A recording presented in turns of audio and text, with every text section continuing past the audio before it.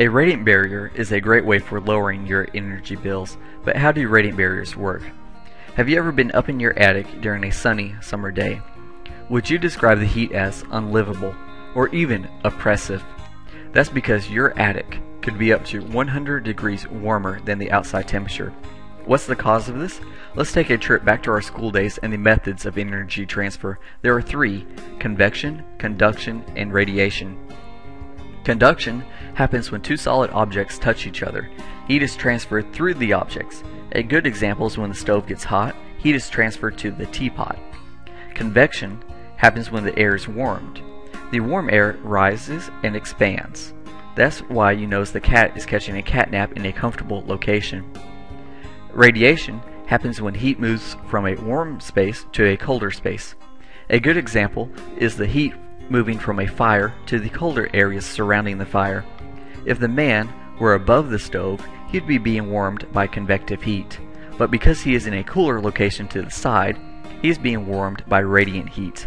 The radiant heat will warm the man's face and legs, however, his backside is cold, because the radiating waves of thermal energy will only be absorbed by parts of his body facing the stove.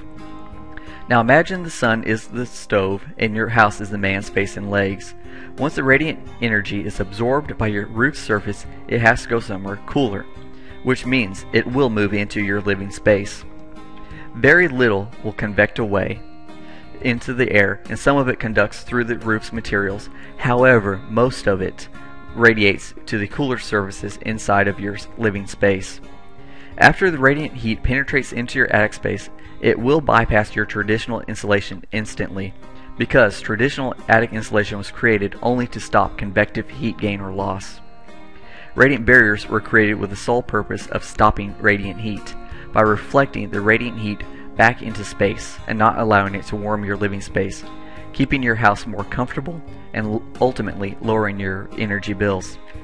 A properly installed radiant barrier will stop 97% of thermal radiation, reduce electric and gas bills drastically year-round, increasing the efficiency of your AC and heating unit by not having them to work as hard for as long.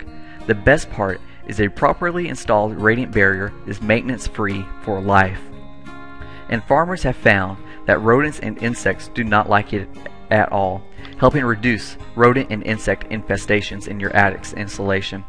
For more information, please visit energyimprovements.net or call 1-800-256-5867.